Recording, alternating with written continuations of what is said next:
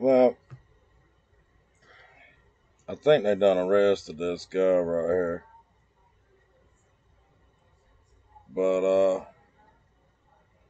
apparently they had an active shooter at the University of North Carolina. Said they issued an emergency alert warning students and staff about an armed and dangerous person on campus. UNC graduate, I can't pronounce this guy's name, Tailei Key, was identified as a person of interest in Monday's on-campus shooting, WRAL reported. It says a suspect has been taken into custody. I believe they arrested him. I think I seen that a few minutes ago. It says two people were injured. At least two people were injured. A motive for the shooting is unclear. Key information: Monday's report of shots fired at UNC. So 1 p.m. UNC sent an emergency notification reporting an armed and dangerous person was on or near campus.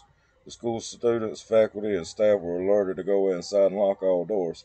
WRAL sources say one person is in custody as of 3:15 p.m.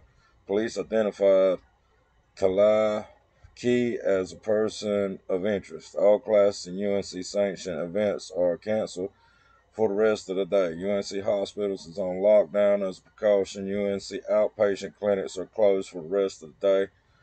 3:15 p.m. WRAL News has learned a person is in custody. Police asked students, staff, and faculty to stay sheltered in place for the time being. All previously scheduled classes and events are canceled for Monday. North Carolina Governor Roy Cooper released a statement on the shooting. Says I've spoken with Orange County Sheriff Blackwood and Department of Public Safety Secretary Buffalo and pledged all state resources needed to capture the shooter and protect the UNC campus. This is a tragic way to start a new semester, and the state will provide any assistance necessary to support the UNC community.